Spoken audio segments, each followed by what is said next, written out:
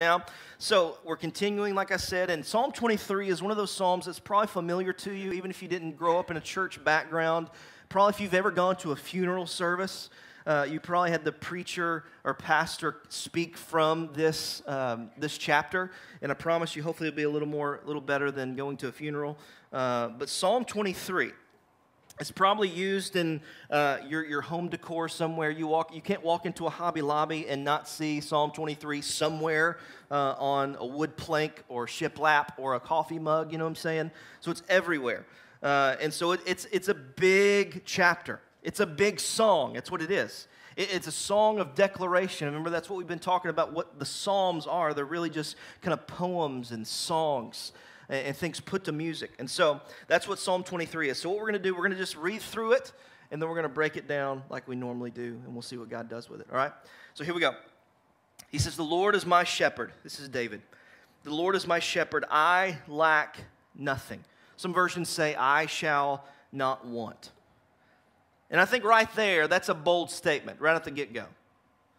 Let's say, the Lord is my shepherd. I don't want anything else. And that's my hope for my life. That's my hope for our church. That no matter what circumstance comes, situation that we walk through, either good or bad, the Lord is our shepherd that is watching over us, and I don't need anything else. I am completely satisfied. So that he's setting the tone right out the gate of how he feels about the Lord. And he says in verse 2, "He makes me lie down in green pastures. He leads me beside still waters. He refreshes my soul. He guides me along the right paths for his name's sake. Even though I walk through the darkest valley, I will fear no evil. For you are with me, your rod and your staff, they comfort me. You prepare a table before me in the presence of my enemies. You anoint my head with oil. My cup overflows. Surely goodness and love will follow me all the days of my life, and I will dwell in the house of the Lord forever." Sound familiar? Sound familiar? Let's pray, and we'll dive in. God, we love you. We praise you. We thank you for just the music and the songs that we got to sing this morning, just declaring your truth and your goodness over us. God, I pray that Psalm 23 would be the very thing that David used it for. Just a song of declaration of who you are, that you protect us. You are all that we need. God, we pray that for our church and our lives and our families. In Jesus' name, amen. So, it's 6 verses. It's a short song. Everybody likes a short song, all right? 6 verses, but these 6 verses, it teaches us these profound truths about a loving God, and not only just a loving God, but a protective God. And some of you guys are dads in here, and some of you have daughters in here. I don't have daughters.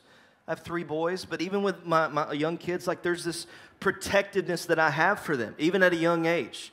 And then I'm sure when they become teenagers, if you have a teenage daughter, it's like you won't kill somebody, all right? If you look at my daughter a wrong way, I'm going to hurt you, all right? So it's this protectiveness, and that's what David is declaring who God is for us. That the enemy is approaching, the enemy has surrounded us, but God is going to fight for us. And so King David, that's who he is. We're hearing from a king. He lived in danger most of his life. A lot of us think we got a lot going on, but David had a lot going on because he had a lot of danger that was surrounding him almost every day. He was facing enemies. He was facing people within his own encampment, his own army that was out to kill him. We mentioned earlier that his son was out to kill him and to dethrone him, so he had a lot of stuff going on. All right? He feared for his life, and so what he did is he got to a place in his walk with the Lord that he depended on the words and the promises of God like we do oxygen. Like with the air that we breathe, that's what David needed. He needed God in his life as we do oxygen. He depended on God. And what's funny is that in the Psalm 22, which we're not going to cover today, but you see the whole difference of how we see Psalm 23 is like, I lack nothing. God, you are everything. You are all that I need. You protect me. You lead me to still waters. You love me. And then if you look at Psalm 23, let me just read you just a little part from 22. He says this in Psalm 22, my God, why have you forsaken me?" Very words that Jesus said on the cross. "Why are you so far from saving me?" Psalm 22 says, "Everywhere I look, people are trying to kill me." That was just a chapter before. So he wrote a song about, God, where are you? Hello? I got all this stuff going on. People are trying to kill me. And now he's gone from, God, you are everything. I don't need anything else. I just need you. The fear is gone. So what happens? He paints this picture in Psalm 23, this beautiful, even this serene picture, a shepherd walking sheep beside a calm stream, and then leading them to this green grass where they can eat, where they can sleep, where they can just rest. And so even in the midst of this low point in his life, because it's still low, he still has a lot going on, he's putting his hope and trust in the Lord. And much like we talked about a few weeks ago in Psalm 16, that David believes that God can satisfy our every need. In Psalm 22, David compared the enemy to animals that are after them, that are clever and strong. But in this psalm, he pictured God, and he pictured us really as these defenseless sheep. That we are defenseless. We can't defend ourselves against the enemy. We can't. From the powers of darkness, we can't defend it by ourselves. The only way we can defend it is if the Holy Spirit indwells in us. That's how we defend darkness. And so we see that in 22, we see that in 23. And you begin to think, okay, why is it so important that we would learn from a shepherd? Shepherds were the lowliest of low in that culture. They were dirty, they stunk, they didn't make a lot of money, they just grazed and roamed everywhere. Nobody really wanted to be associated with shepherds. And here David says right out the gate that the Lord, you are my shepherd. But shepherds, you could imagine, they took care of their flock no matter what. They would be willing to sacrifice their own life to protect the flock. Because notice what it says in verse 2. He says, he makes me lie down in green pastures. He leads me beside quiet, or some versions say still waters. And so this gives us a picture of God that gives us a rest, a God that gives us rest, and also God that leads us to peace. And that's something that we're all longing for, is peace. We sing about it at Christmas, a peace on earth, but right now in July, Lord, just give us peace. What I'm going through, Lord, I'm searching for peace. I long for peace. Because our lives, you and I both know that they get a little chaotic. You know, you got vacations. You got the kids are at home all day. And you got work schedules and all these different things. And everything's so chaotic and busy. Everybody's busy. You know, anytime you ask somebody, hey, how are things going? We're just busy. Every time. No matter what. You do it too. I do it too. So the goal is, if somebody asks how you're doing, just be real. Don't say, just things are busy. Yeah, everybody's busy, but what's going on? Anyway, that was a soapbox. But anyway, here we go. It's chaotic, it's crazy. And like when you go on vacation, the days leading up to go on vacation, especially if you have kids, you're packing. And the packing is something that's when you get to a place where okay, suitcases are filled, the car, or headed to the airport, everything's loaded, everything's checked in, whatever. You load up the SUV or the van and you head down the interstate. It's like, okay, I need this. I need a vacation. Then you go on vacation. And then for some reason, when you come back from vacation, you need a vacation from going on vacation. You know what I'm saying? It's like when we go to Disney World, you know? Everybody ever been to Disney World? Bunch of pagans. But anyway, if you go to Disney World, what happens is you spend all day at the parks and you do this and do that, ride all the rides, eat all the food, and you come home, and what happens? You're exhausted. It's like, what did we spend $8 million to do for the past week? And I'm more exhausted than I was before we left.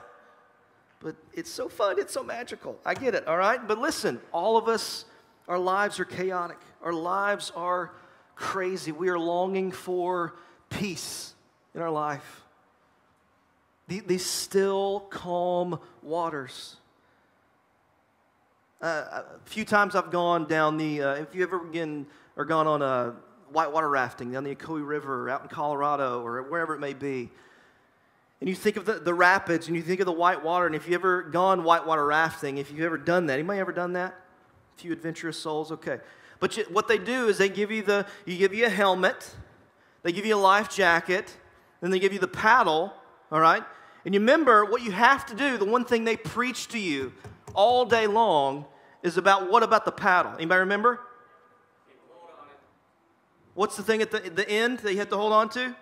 The T-grip. Never let go of the T-grip. No matter how crazy the water gets, how rapid the rapids get, never let go of the T-grip. And I remember I was 15 years old, all right? Just some punk kid, all right? Hey, don't let go of the T-grip. Never let go of the T-grip. So we get down, it's like our family vacation, all right? And my parents are here so I can talk about them, but we go down the Ocoee, 5 minutes in, I got my T-grip, I got my helmet, I'm 15 or whatever, and boom, we hit that first set of rapids, and this is like my first time doing it, and I just simply freak out. Ever freak out? Happened to me at 15, all right? And what do? The first moment that we hit the first rapid, I'm in the first kind of row, and my dad's directly behind me in the second row, and so we hit that rapid, and what do? I freak out, and instead of holding it like this, I hold it like this, like some moron, all right? And I hit a rock, and my paddle goes behind me and knocks my dad in the nose, and he's got a bloody nose pretty much the whole trip down the river. Again, you need a vacation from the vacation. Now that I'm a dad, it's like, okay, yeah, I understand why he was mad the rest of the day. I get that. But we're searching and longing for what? We want calm waters. And that's what the Lord is leading us to. And a lot of times our anxieties bring on this noise of toxicity, and we breathe in and take in all these toxic lies that we watch on the news and YouTube and all these different things that feed into us. And it's easy for us to fall into this, buying into this false narrative and buying into this even control of how we think and how we do things. So it makes me kind of ask myself, and I'll ask you this morning, who is it that's leading you? I mean, really, think about it. Who is it that's leading? I'm not going to get all crazy fundamental like, what kind of music you listen to, what kind of movies you watch, and all these different things. But seriously, like, what is it that is leading you? What is it that's leading you? Is it the things that we watch, the things that we listen to, the things that we read and follow? Or is it the truth that God has for us in our life? Because it's so easy to buy into that stuff, to see that stuff, to believe that stuff, and think, okay, they are trying to lead my life, and we go down a path that we never thought we would go. Because we're not allowing the shepherd to guide and lead us. Don't find yourself being led by the wrong thing. We got to be able to put some guards up. And trusting in the Lord, that's the T-grip that we've always got to hold on to. When we feel overwhelmed and we feel fearful, God reminds us that His role in your life is to lead you to peace. To lead you to peace. That's what He wants to do. That's what He's trying to do. He wants to lead you to a calm place where you don't have to freak out, that you can trust Him, that He is the one that leads us. Because here's the deal, Jesus spilled and poured out His blood on the cross on Golgotha's dust so that we could lie down in a green pasture. Does that make sense? What Christ did for us, the blood that was shed on Calvary, that was done so that we would have the opportunity to lie down in a peace, calm, green pasture. And he goes on to say in verse 3, he says, He refreshes my soul. He guides me along the right paths for His name's sake. Nothing else should fill that role in your life. Notice how it says, it doesn't say, at the end of verse 3, it doesn't say for David's namesake. It doesn't say for Noah's namesake. It doesn't say for Trey's namesake. For Christ, for God's namesake. That He would get the glory. He would get the praise. And nothing else should fill that role.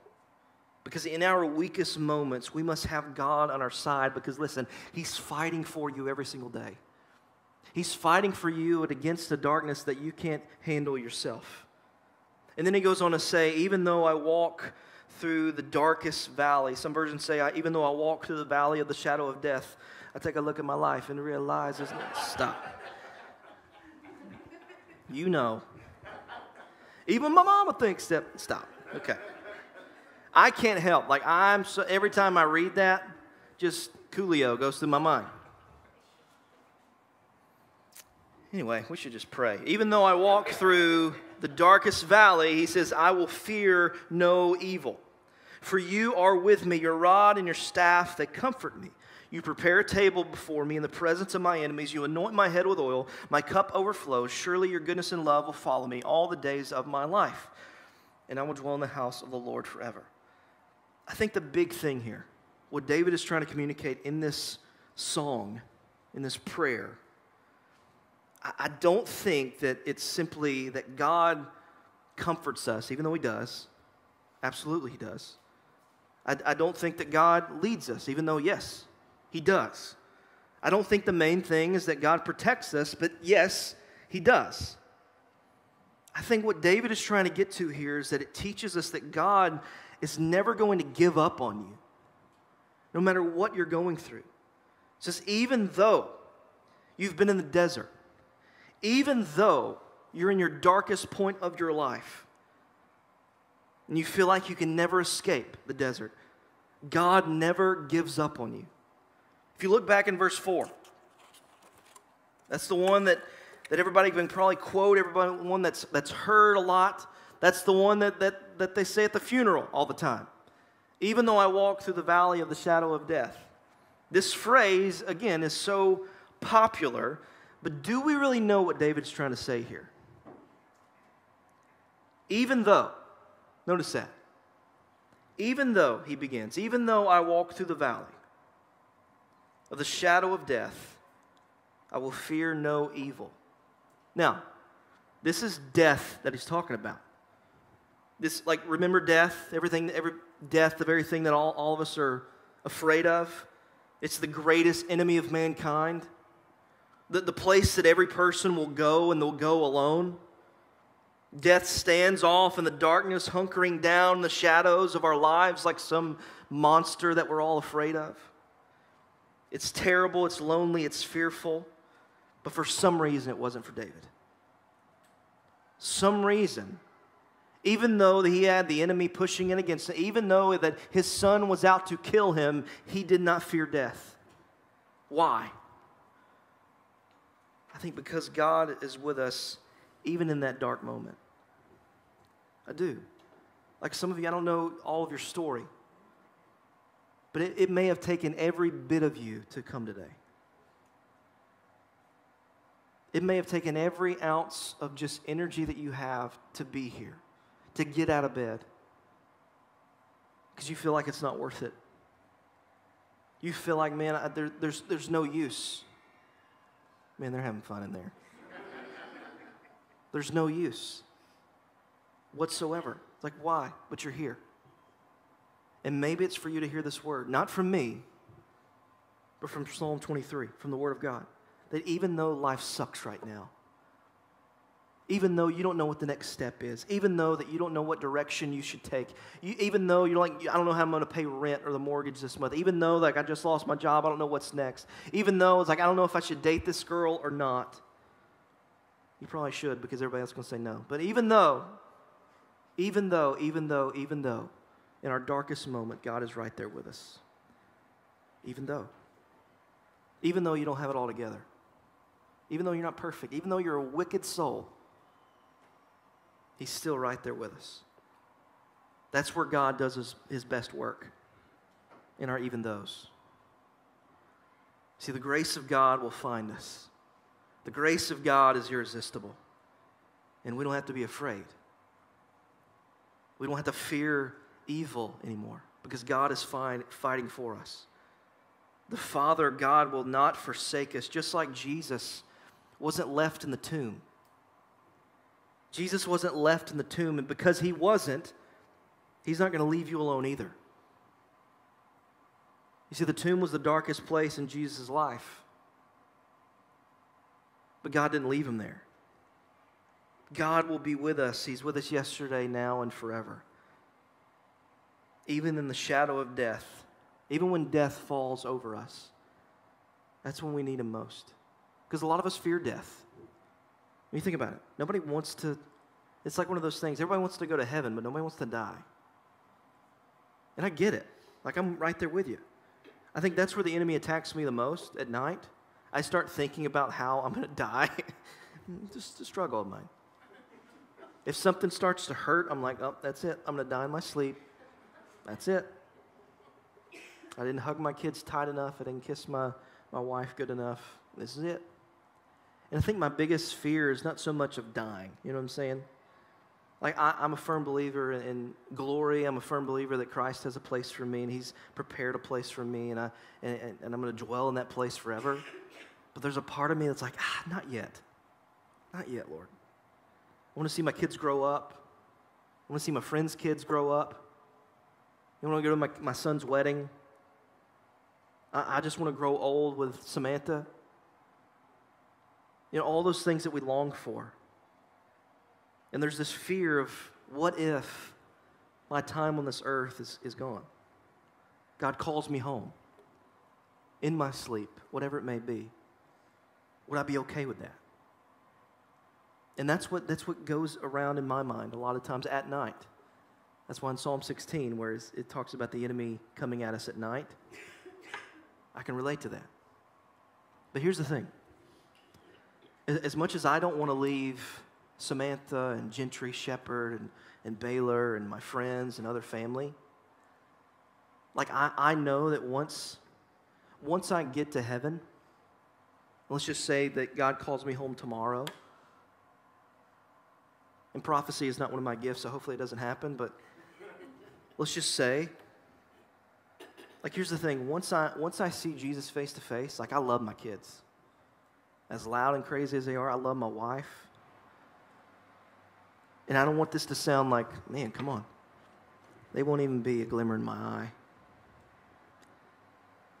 They will not be something that I probably think about.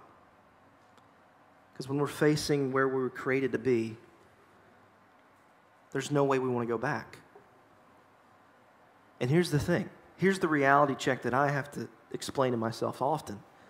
With my 3 sons and my wife, if the Lord calls me home, listen, Samantha and my boys, they don't need me. They don't. They don't need me. What they need is a shepherd. What they need is a God that loves them, that can lead them to still waters,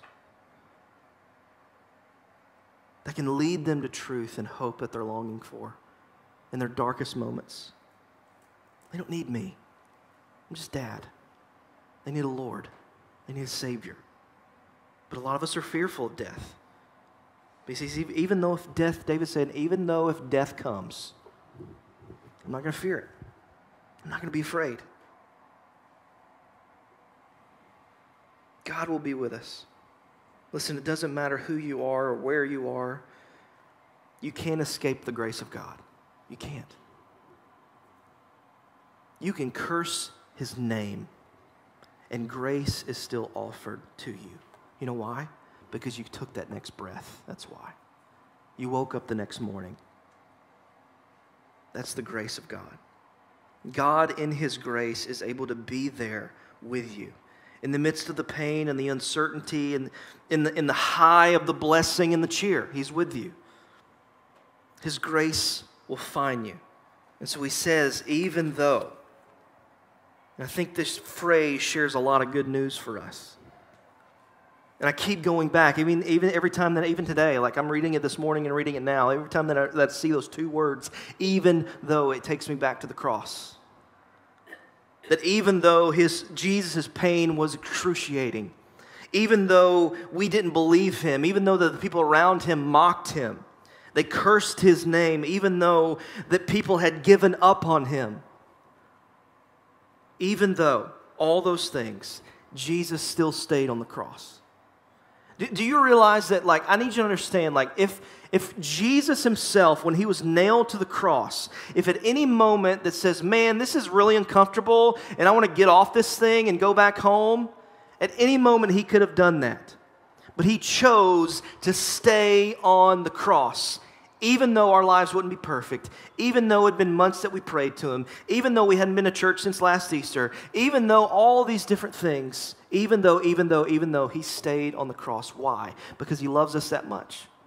Despite our faults, he wants to offer us grace and hope and love because we need it. And notice what it says in verse 5.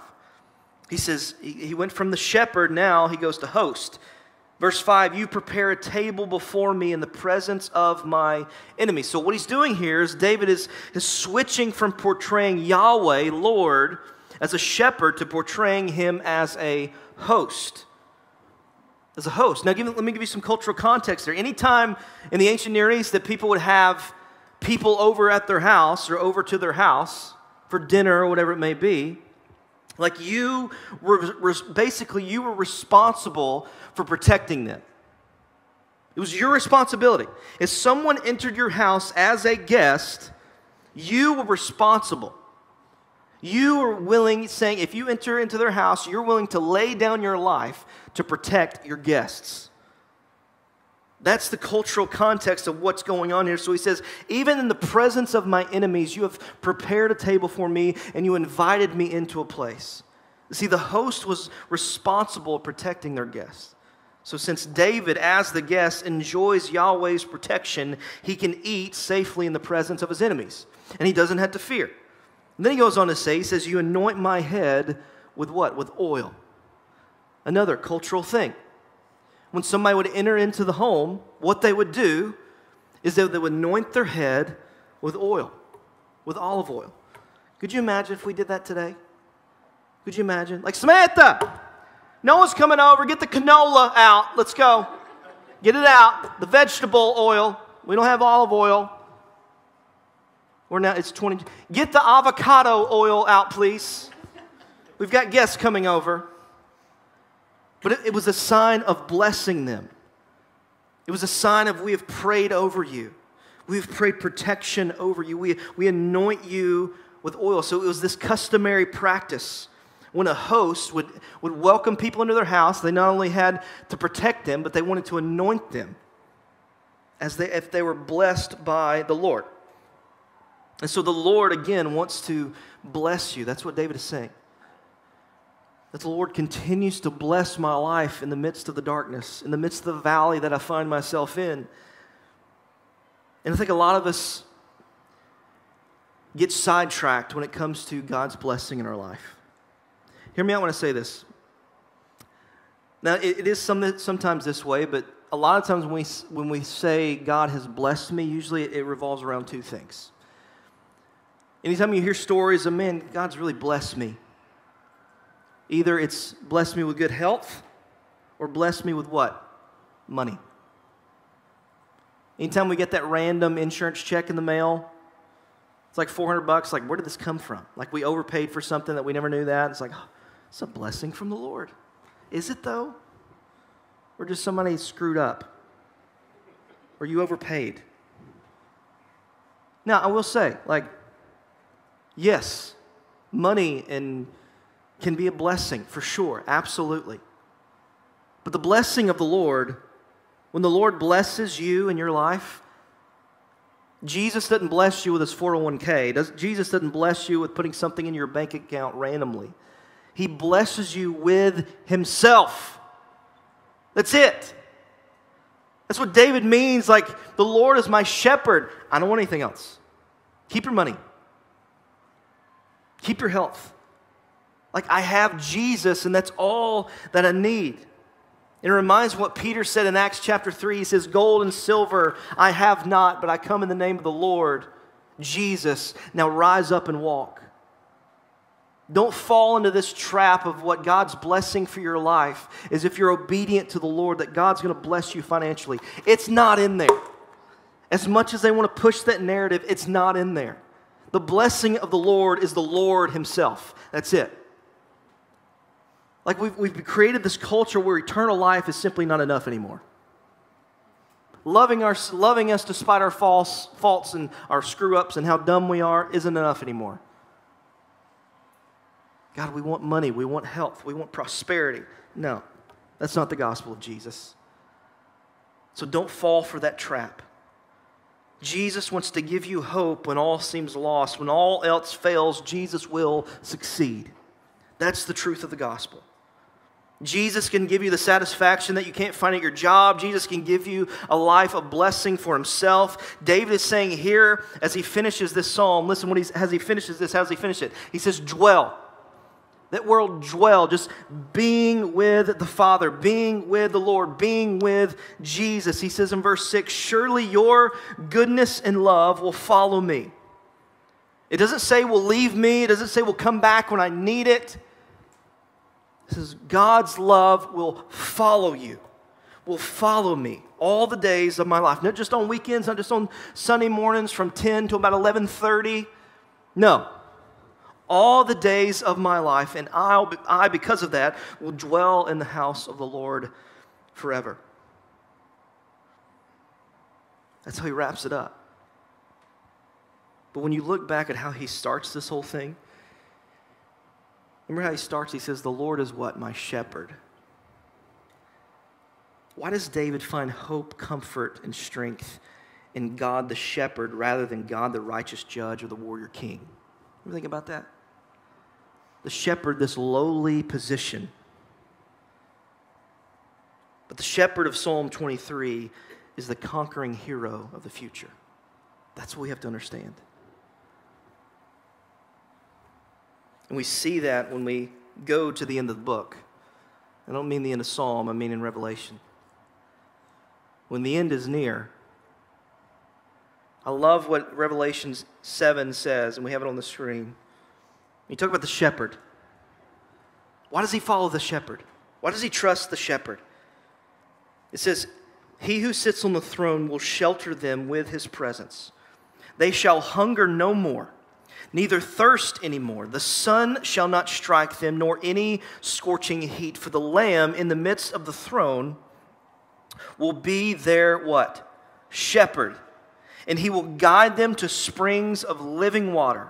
And God will wipe away every tear from their eyes. Listen, church family, in that day, God will finally defeat and destroy every threat and every fear we could imagine. We follow a victorious shepherd, a victorious God. The truth is, God will be a terrifying God to those that oppose him. Our shepherd, our God, will be a righteous, perfect, holy God that will judge the earth. And that should be terrifying for those that oppose the gospel. Because and us who dwell in the house of the Lord will experience a peace that none of us could ever imagine. Therefore, we, the weak and the defenseless sheep, that's who we are. We do not want, we shall not want, we don't need anything. Because we have been delivered from every dark valley that we've seen, that we've met. So listen, we dwell with Jesus. If life is tough right now, dwell with Jesus. If you don't know what the next step is in your life, dwell with Jesus. If you're so confused on what your identity is, dwell in Jesus. Listen, Jesus plus nothing equals everything. That's the truth for us. That's the truth that Psalm 23 is trying to lay out for us.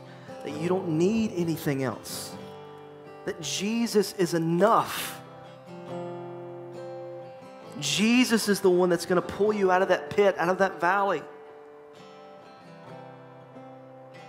So we dwell with the Lord. That's our hope. That's where we find peace.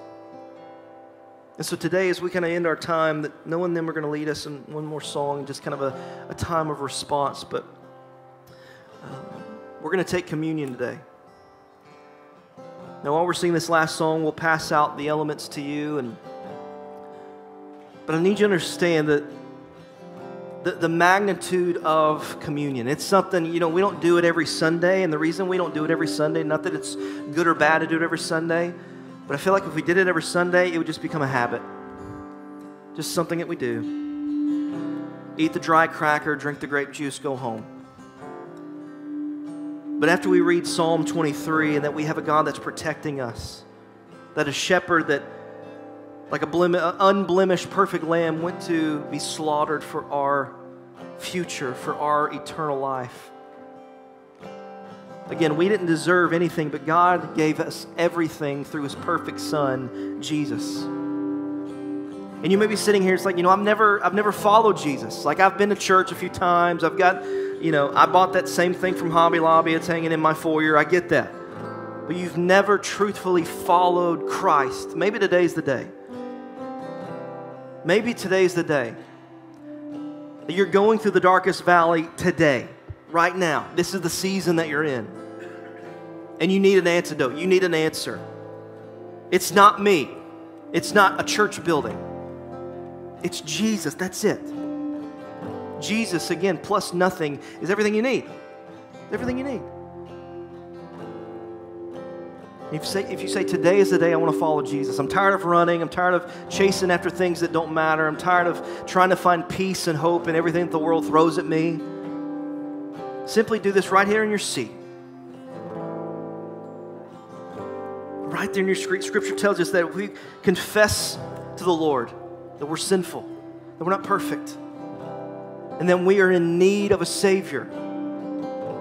So right there in your seat, eyes open, eyes closed, whatever it may be. If you're watching online, whatever it may be for you. But today's the day. It's like, I want to follow Jesus. I'm tired of running. You confess with your mouth that Jesus is Lord, that He went to a cross on your behalf, that He died for you, that He stayed on the cross for you, but He didn't stay in the tomb for you. So you believe that He went to a cross for you to die for you, and you believe that He's alive today. Just pray that prayer right there where you're sitting. Jesus, I know that I'm not perfect. I know that I'm in need of a Savior. God, become my shepherd. God, I believe that you went to a cross. I believe that you're alive today, and I turn away from myself, God, and I want to surrender my life to you. Now hear me out when I say this. You could pray that prayer and mean it with everything that you have, and tomorrow morning you may wake up and your life still may suck. But listen, Jesus is right there with you, fighting for you. And you have a place to dwell. And you don't have to dwell on the past. You don't have to dwell with the circumstance that you're in right now. You can dwell with the Lord. And that's the hope that you need.